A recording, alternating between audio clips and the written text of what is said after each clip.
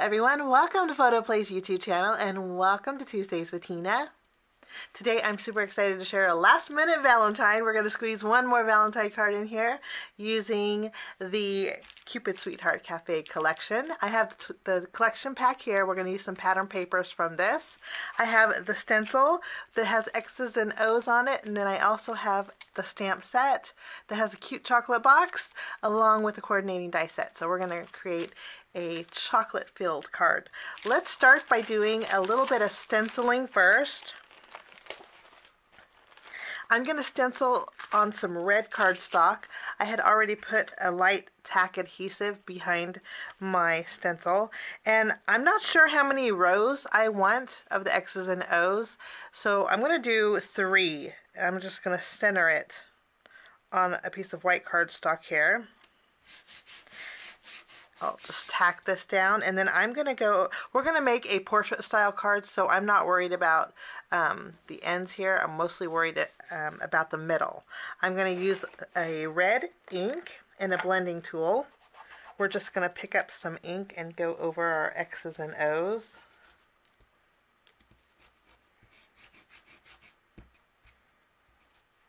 Okay, I think we have all the X's and O's, and again, I'm not worried about the sides because we're making a portrait style card. I'm going to go ahead and wipe off my stencil. I'm just going to wipe away some of this ink really quickly. And then we can do a little bit of reveal. So we have some X's and O's. I'm going to set this aside and we're going to do a little bit of coloring. I'm going to use alcohol markers to color in my chocolate box. Let's take this out. It's a pretty large image, so I'm going to use my stamping positioner. I'm going to ink up my chocolate box with an alcohol marker friendly ink. I'm going to use a black ink today. So we will stamp this.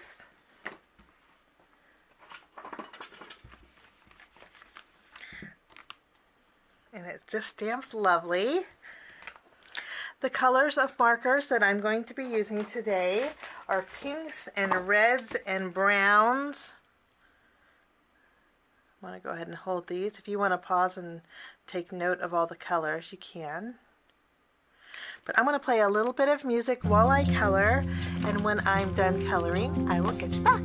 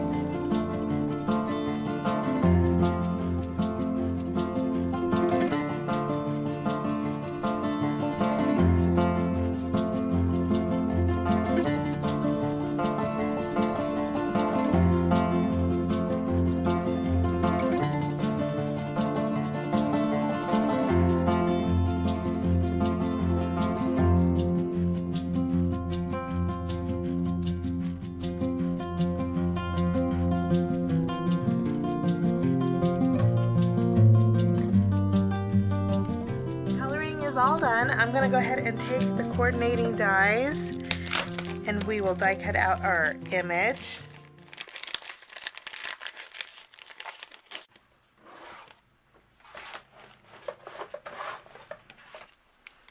Once my image is die cut out, I'm going to take a white gel pen and I'm going to add some little details to the chocolates. Maybe add some little sprinkles here and there and highlights. Okay, just a little bit of highlighting just really makes them pop. Now for the background of our card, I'm going to bring in some pattern paper. And I'm also going to be using a pennant die set here. I want to create a banner. I'm going to cut out a banner with the Candy Crush pattern paper.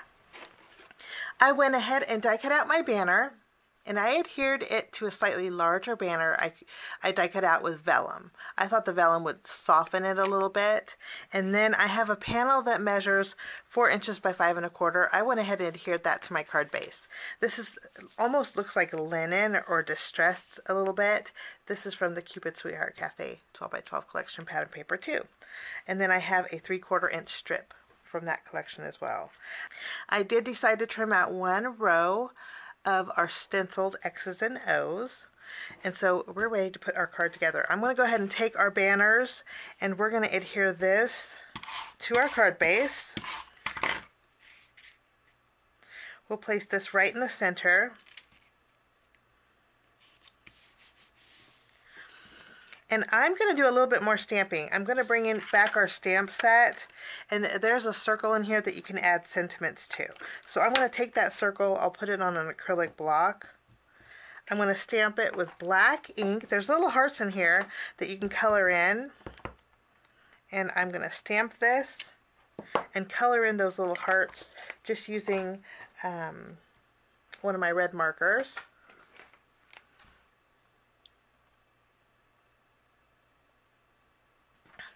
Now we're going to stamp our sentiment from our stamp set. I chose Will You Be Mine, and I'm going to use that same black ink for my sentiment. We'll stamp it right in the middle.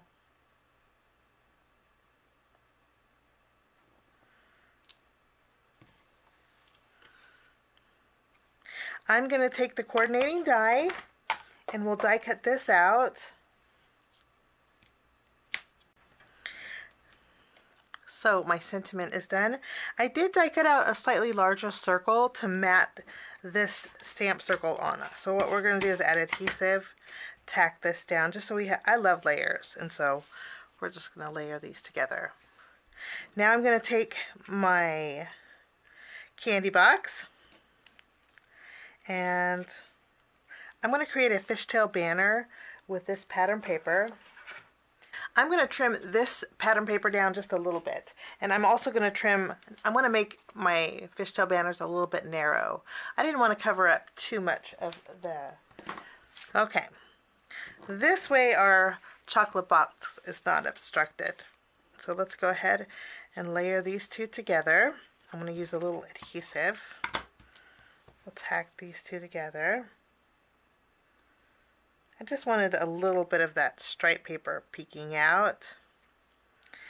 I'll add my banners to the lower portion of my heart, and then I'll take my sentiment that says, Will You Be Mine? I put foam squares behind it already. I'm just going to remove the release paper, and this is going to go over here. I think that's a good spot. Once I have I do want to pop my heart up, but I want this to go all the way to the edge. So I'm going to hold this down. I'm going to run, just trim away the excess from the XOXO banner, like so. I'm going to pick this up, flip this around. We're going to put some foam tape behind here. And I remove the release paper. And then with this straight edge, I'm going to line this up on my card base. Like so. Lovely. I'm going to use my glossy accents, and we're going to go over a few of the chocolates to add a little bit of dimension.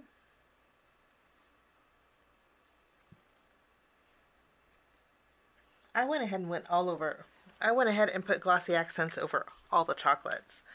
This way we have some shine and some dimension. Let me show you. Glossy accents will dry, you see that shine? And lastly, over the glossy accents, I'm going to bring in some clear glitter, just a little bit, just so it almost looks like sugar. I'm going to scoop it up with a piece of scratch paper. Let me zoom in. And this way it doesn't take away from the chocolates, but it adds like a little sugary effect.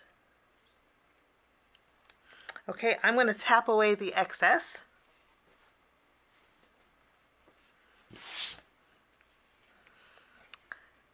And we have some sparkly chocolates on our chocolate card today. And that will finish it off. I hope you have a fabulous Valentine's Day. Thank you so much for joining me. We will see you again real soon. Bye-bye.